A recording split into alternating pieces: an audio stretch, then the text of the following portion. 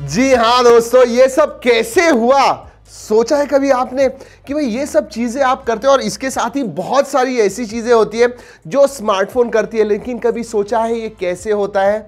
Sensors की वजह से। आज के वीडियो में दोस्तों मैं आपको बताने वाला हूं कौन से सेंसर्स होते हैं। सभी सेंसर्स के बारे में बताऊंगा, क्या काम करते हैं, उसका फायदा क्या होता है और स्मार्टफोन में आप उसे कैसे इस्तेमाल करते हो, सब कुछ बताने वाला हूं। लेकिन दोस्तों सेंसर्स के बारे में बताने से पहले अगर पहली बार हमारे चैनल पे आए हो तो सब्सक्राइब करना मत भूलिए, बेल आइकन बजाइए, ऑल कीजिए ताकि हमारे वीडियो के सब नोटिफिकेशन आपको मिल जाए। ऐसी जबरदस्त क्वालिटी इंफॉर्मेटिव वीडियोस हम अपलोड करते रहते हैं। चलिए दोस्तों सबसे पहले बात करते हैं, जब ये फोन गिरा तो ये मोशन जो डिटेक्ट होती है वो करता है एक्सेलरोमीटर। जी हाँ, नाम में ही है एक्सेलरेशन, यानी जोर से आगे बढ़ना, एक्सेलरेट करना।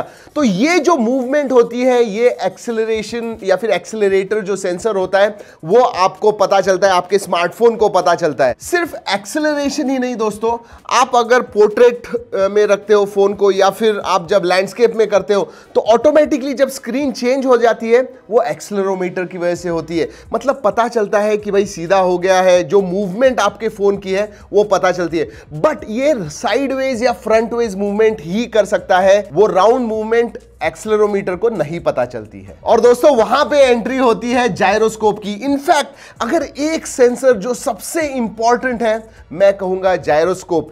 एक्सेलरोमीटर भी इंपॉर्टेंट है बट उससे भी ज्यादा, क्योंकि फाइनल डिटेल्स जो है, मूवमेंट के जो फाइनल डिटेल्स है, आप जब घुमाते हो फोन को, नीचे रखते हो, ऊपर रखते हो, जी हाँ ये सब करते हो, ये सब कुछ जायरोस्कोप से पता चलता है कि कितना ऊपर गया, कितना मूवमेंट किया, ये सब कुछ जायरोस्कोप करता है। और आपको पता है कि मूवमेंट कितना इंपॉर्टेंट होता है स्मार्टफोन को पता चलने में। और दोस्तों ये फाइनल मूवमेंट जो है, इसका फायदा होता है जब आप गेमिंग कर रहे हो। जी हाँ, थोड़ा भी आप मूव करोगे, प्रिसाइजली जायरोस्कोप बताएगा फोन को कि आप लेफ्ट में कर रहे हो, राइट में कर रहे हो। वीआर वीडियो आप यूट्यूब पे देख रहे हो, वर्चुअल रियलिटी वीडियो, तो एग्जैक्ट जो मूवमेंट है उस हिसाब से जायरोस्कोप स्मार्टफोन को बताएगा और फिर आपकी जो स्क्रीन है उसके हिसाब से चेंज होगी। ऐसे हजारों लाखों एप्स हैं जो जायरोस्कोप का इस्तेमाल करते हैं। सो gyroscope and accelerometer, these are to very very important sensors. चलिए बात करते हैं मैग्नेटोमीटर की। जी हाँ, ये जो है ये स्पेशली नेविगेशन में बहुत इंपॉर्टेंट होता है।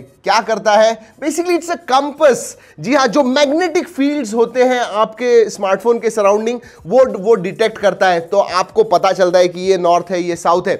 स्पेशली सोचिए दोस्तों, जब आप गूगल मैप्स इस्तेमाल कर रहे हो, किस तरफ जाना है, कैसे दिखाना है, आप किधर जा रहे हो, ये सब चीजें जो है मिलके gyroscope, accelerometer, GPS and magnetometer, ये सब कुछ मिला के फिर वो आपको जो एक्सपीरियंस है वो मिलता है। याद रखिए दोस्तों, पहले मैंने आपको बताया हुआ है, ये जो सब सेंसर्स हैं साथ में मिलके काम करते हैं और जिसकी वजह से हमें जो एक ब्यूटीफुल एक्सपीरियंस मिलता है वो मिलता है। चलिए दोस्तों बात करते हैं जीपीएस के बारे में। It is what? Global positioning system. अर्थ के ऊपर आपका पोजिशन कहां पे है वो ये सेंसर बताता है एग्जैक्टली।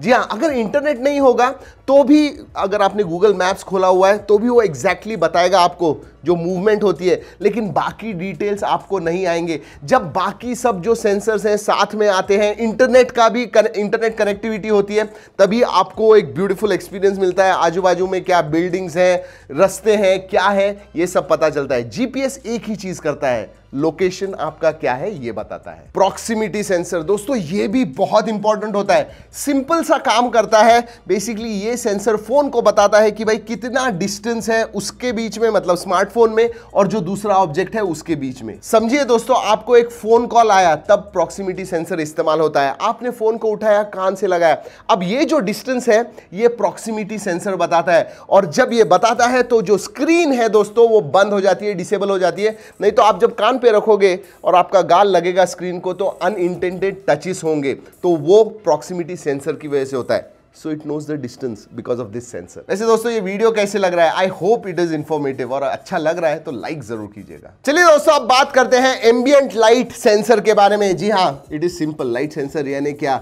जो बाहर की एम्बियंस है, लाइट है, बाहर का जो एम्बियंस है, वो जो लाइट है वो ये सेंसर डिटेक्ट करता है और आपके स्मार्टफोन को बताता है। ऑटो ब्राइटनेस जब आप रखते हो तो ये एम्बियंट लाइट सेंसर ही इस्तेमाल करता है कि भाई बाहर का लाइट कितना ज्यादा है, कितना कम है, उस हिसाब से आपकी जो स्क्रीन स्क्रीन की ब्राइटनेस है वो डिसाइड करता है। ऑडियो सेंसर, जी हाँ, ऑडियो सेंसर भी होता है, लेकिन आप उसे जानते हो माइक्रोफोन के नाम से। मुझे पता है बहुत सारे लोग ऐसे समझते होंगे microphone is not a sensor. नहीं, माइक्रोफोन इज अ सेंसर और ये सेंस करता है आवाज को। तो बेसिकली आप जब फोन कॉल बात कर रहे हो तभी ये माइक्रोफोन इस्तेमाल होता है।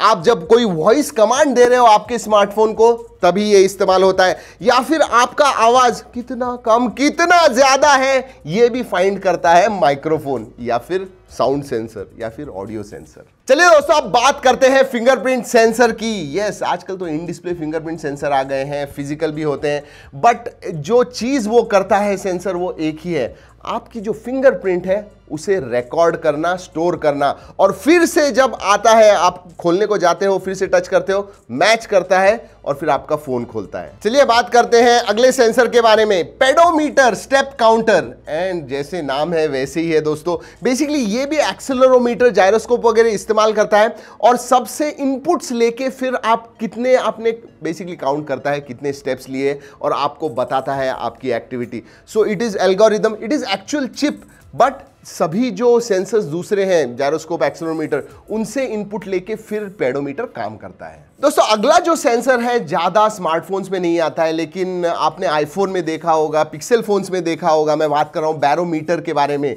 जी हाँ, ये बेसिकली आपका जो एल्टीट्यूड है, सी लेवल से आप कितने ऊपर हो, नीचे हो, ये टेस्ट करता है, या फिर एयर प्रेशर जो है वो टेस्ट करता है इसके लिए। सो वेदर जो होती है वो इसके ऊपर से पता चलती है। दोस्तों क्या आपको पता है कि आपके स्मार्टफोन में थर्मोमीटर होता है? इनफैक्ट हर एक स्मार्टफोन में थर्मोमीटर, ये सेंसर होता है। इसकी वजह से पता चलता है कि आपका अगर फोन गर्म हो गया, ज्यादा गर्म हो गया तो वो बंद हो जाता है, तो ये थर्मोमीटर की वजह से। अगर थर्मोमीटर नहीं होगा, ज्यादा गर्म हो गया तो जल जाएंगे आपके पार्ट्स। तो thermometer is a very important sensor जो टेम्परेचर बताता है आपको आपके स्मार्टफोन का, और इसीलिए हम कहते हैं 40 डिग्रीज, 50 डिग्रीज, 50 डिग्रीज के ऊपर नहीं होना चाहिए, दैट इज टेम्परेचर सेंसर। दोस्तों अगला है हार्ट रेट सेंसर। सिंपल है दोस्तों, बहुत सारे फोन्स में नहीं होता है, लेकिन सभी फोन्स टेस्ट कर सकते हैं। ये बेसिकली आपका जो एलईडी लाइट है वो इस्तेमाल करता है, साथ में जो ऑप्टिकल सेंसर्स होते हैं वो इस्तेमाल करता है, और फिर आपके हार्ट बीट जो है वो टेस्ट करता है या फिर काउंट करता है। Next is infrared sensor. जी हाँ, बहुत सारे Xiaomi के फोन्स में ये सेंसर आता है, बहुत सारे फोन्स में नहीं होता है।